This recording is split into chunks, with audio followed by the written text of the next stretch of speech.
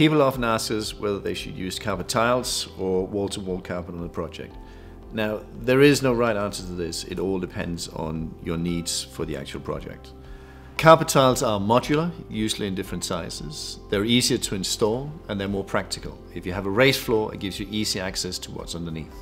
Wall-to-wall carpet, or broadloom as it's also called, is better if you're looking to have a visual impact, if you want something that's really designy, or if you want something that's plusher. Many times though, a combination of the two might be the right way, where you have a design area, a breakout area, whatever, where you want the design, you want the plushness, and then you want the practicality of the carpet tiles in the desking area.